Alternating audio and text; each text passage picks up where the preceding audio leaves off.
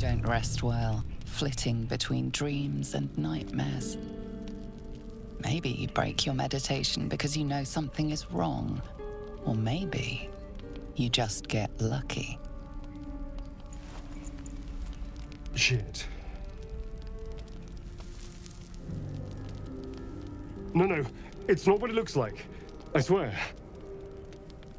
I wasn't going to hurt you. I just needed, well, blood.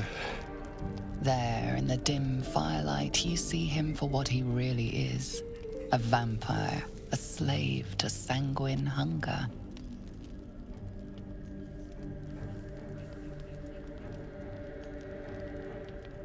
I've never killed anyone. Well, not for food.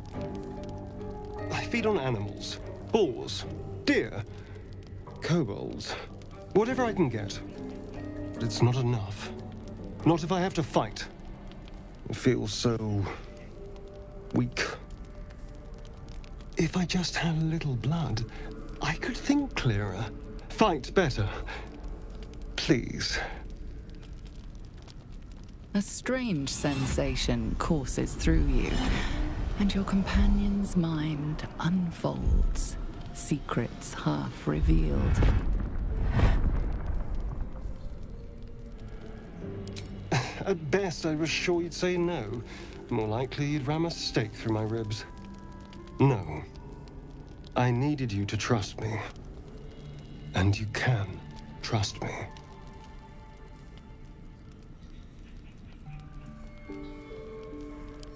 Thank you.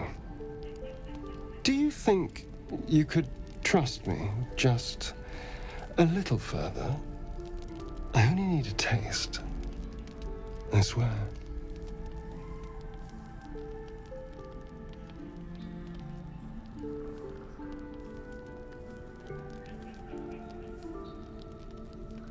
Really? Of course. Not one drop more. Let's make ourselves comfortable, shall we?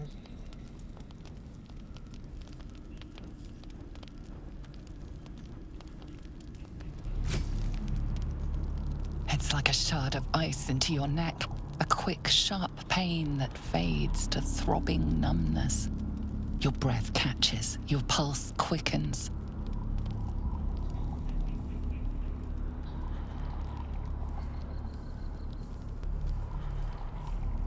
You lean into him, losing yourself. You can feel your blood racing, coursing through both your bodies. A gentle, numb feeling starts to spread.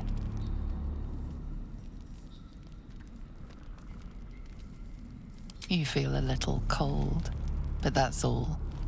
There's no more pain, no more fear, no more struggle.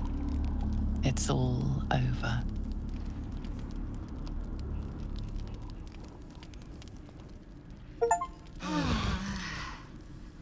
Oh no.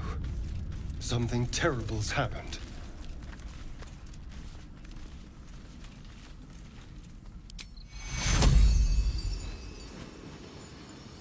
Take you! Help! I need to hold on! You're here? Thank goodness. I was worried about you. You looked a little ill last night, but you've certainly recovered. Killed feels like a strong word. Not many corpses have your vigor. Now, I admit I got carried away last night. I apologize. But look at you now, perfectly healthy. So let's not fall out over this. We still need each other, after all. That's the spirit. A team once again. And of course, what happened last night shall never be repeated. Now, was there anything else?